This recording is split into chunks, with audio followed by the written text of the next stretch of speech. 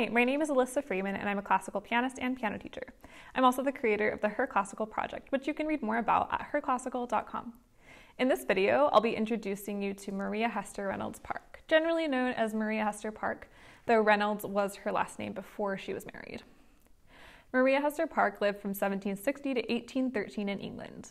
Personally, she has quickly become one of my favorite composers. I think that she wrote some really beautiful music that fits into its own special niche in the classical era.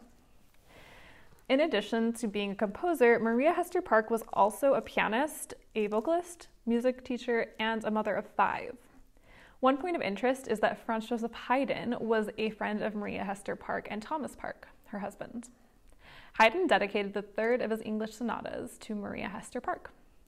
Diana Ambach, a musician who has been active in promoting Park's music, said that, quote, Park made her living composing the sort of music performed by Jane Austen heroines.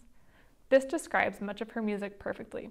It's the type of music that women would have played in their drawing rooms.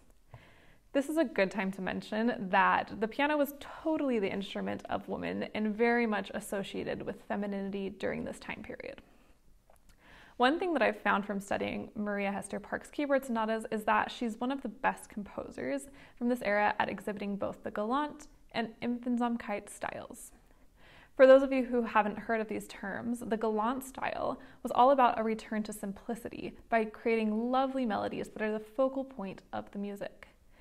Empfindsamkeit style was about exhibiting your true feeling or sensibilities. Again, this fits right along those lines of Jane Austen type music.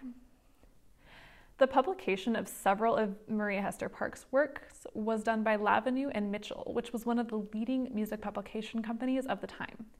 The fact that her music was sold in their new music circulating library speaks to the popularity of Park's music and the high esteem that she held in her musical community.